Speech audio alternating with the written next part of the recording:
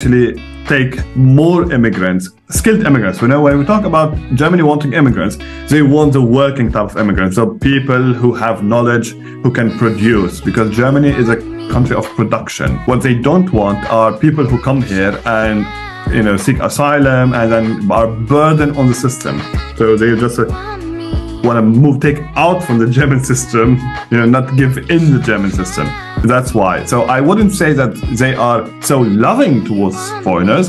I would say it's a calculated movement. Okay, it's a calculated movement. You need workers, you need producers, and obviously you want to have them in, and obviously you change the laws so that they can come in easier and more of them.